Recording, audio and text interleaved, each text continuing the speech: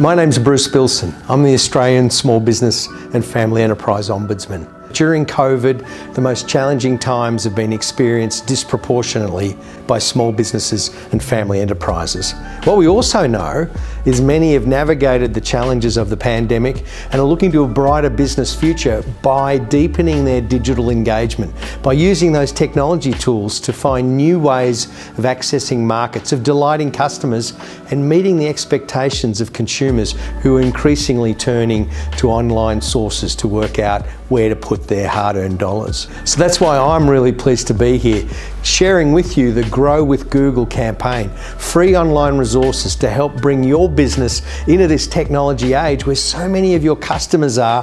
What are the tools that are there that can help you meet that expectation of your customers, delight more of them, and use digital technologies to expand opportunities and future prospects?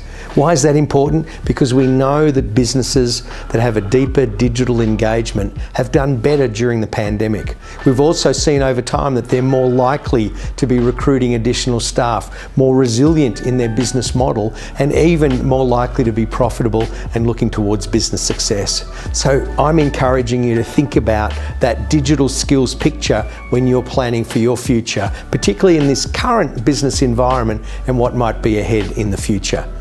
Let's think that through. Tools that help us get online, delight customers, that has been a real saviour of many small businesses and can well be the pathway to future growth and opportunities for yours. So there's some encouragement. I'm optimistic about the future. I'm jazzed about the role that small business and family enterprise can play, and I know digital engagement will be a key tool to future business success. Please make the most of the Grow with Google campaign. Those resources, those insights, they'll be good for your business too.